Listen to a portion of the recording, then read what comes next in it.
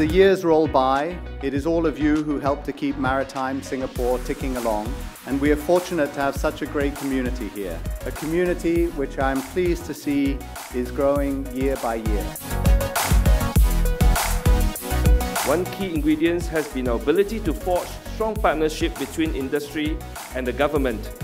This ability to pool together our resources, network and know-how to move in the same direction is a unique strength we have and something we should work hard to preserve. On this note, I would like to thank Andreas and SMF for organizing this event and providing the opportunity for us to gather together to kickstart 2019. Ladies and gentlemen, here's a toast wishing everyone a prosperous and smooth sailing year ahead. To the new year ahead. Cheers.